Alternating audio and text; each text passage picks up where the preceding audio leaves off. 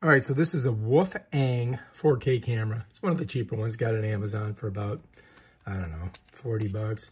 But today I'm going to show you how to remove the micro SD card from the camera and how to install it in its adapter and how to download the information onto your iMac.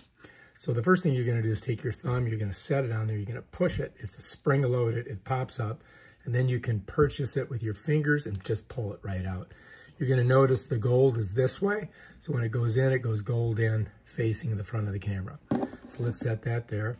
Now to put it into the adapter, you're going to slide it, whoops, you're going to slide it face up, just like the adapter, gold down. Follow me? Slide her in there. You're going to see that little nub there. That slips in just like this. And then you push it and bam, Bob's your uncle, ready to go. Okay, so now it's in. It's ready to go into your computer. Now, depending on if you have a laptop or you got a desktop, you got to find the card slot to slip this in, okay? So let's go ahead and take a look and see what we got here on our computer. All right, I'm going to set that down for a second. And if we come to the back of this computer, this is my iMac right here, by the way. If I come to the back, you're going to see down here is the card slot. It's right there. All right, so that's where we're going to put this card, okay? All right, so you guys can see the card slot. Here is our adapter. And if you look, you're going to see that we've got our micro SD card in our adapter.